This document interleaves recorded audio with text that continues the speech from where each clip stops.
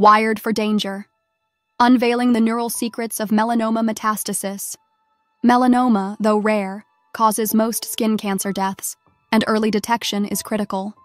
Research from Case Western Reserve University, led by Dr. Grant McCallum, reveals that neural activity within tumors may help differentiate melanomas based on their metastatic potential. This breakthrough, published in PLOS ONE, could improve early detection and treatment of melanoma. Researchers conducted experiments on mice to study neural patterns in metastasizing and non-metastasizing melanomas.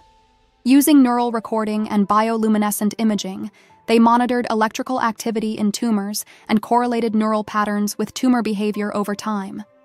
The goal was to determine if bioelectric behavior could indicate metastatic potential. The team found that melanomas with high metastatic potential showed significantly higher neural activity, especially in the form of peaks in neural recordings. Aggressive tumors had more active nerves, with sympathetic nerves playing a key role. Chemical removal of these nerves eliminated the heightened neural activity. The research suggests that the brain may influence tumor behavior through complex neural interactions. The researchers used bioluminescent imaging to track tumor growth and metastasis, finding that neural activity peaks correlated with increased metastatic spread, particularly to the cranial area. Tumors with high metastatic potential had higher nerve density, highlighting the connection between neural activity and tumor aggressiveness.